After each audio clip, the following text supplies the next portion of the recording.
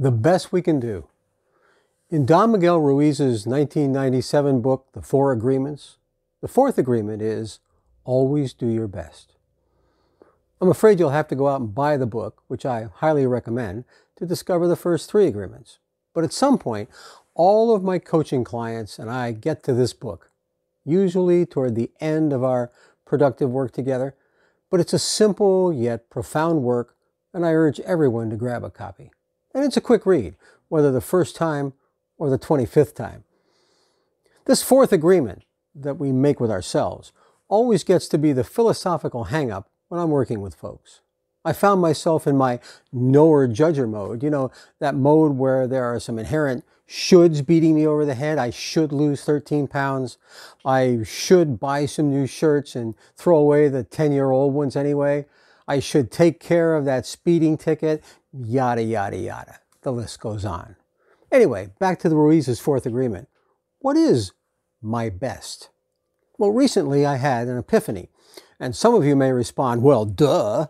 After a particularly hard week of working out, I try to do so 5 times a week, and being diligent in not finishing my plate, some of you will remember my rule that I always want to be in the clean plate club, I hit the scale on my weigh-in Wednesday to find myself 2 pounds heavier than the previous week. Pretty frustrating. But had I done my best? Well, here's the epiphany. I'm not capable of continuously performing at my personal best for every outing. Yeah, well, duh. If that were the case, I'd weigh 160 pounds and run a 5-minute mile. And write 11 pages of a new book every day. 12 tomorrow. Get the point?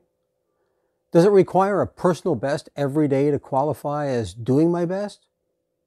I think not. Ruiz's concept of being one's best is dependent on the resources I bring to the game. Got enough sleep? Did I eat a balanced meal yesterday? Have I overworked the day before? There are a million other factors that weigh in on what I bring to the game every day.